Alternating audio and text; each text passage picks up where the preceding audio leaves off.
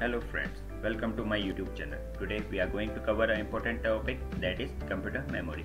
Just like us, computer also having memory for performing tasks and different functions. In computing, memory refers to a hardware device that is used to store information. Now we see its definition. Computer memory is the hardware where all the instructions and programs are stored, which are going to process or need to store.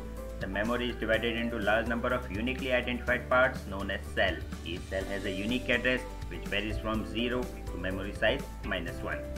Now we talk about types of memory. In computing, memory is divided into 3 parts: cache memory, primary memory and secondary memory. If we talk about cache memory is a very high speed semiconductor memory. It acts as a buffer between the CPU and the main memory. It is used to hold most frequently used programs and data used by the CPU. Simply we can say that the more cache we have, the better our system performs. Now we talk about primary memory. Primary memory is also known as main memory or internal memory, which is directly accessed by the CPU.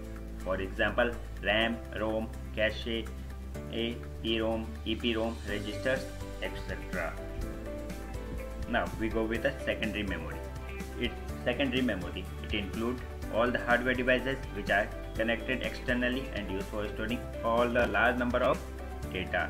This type of memory is non-volatile, which means it can hold, store, save data even after the power goes off. Some examples are CD, DVD, pen drive, hard disk, etc. Thank you for watching.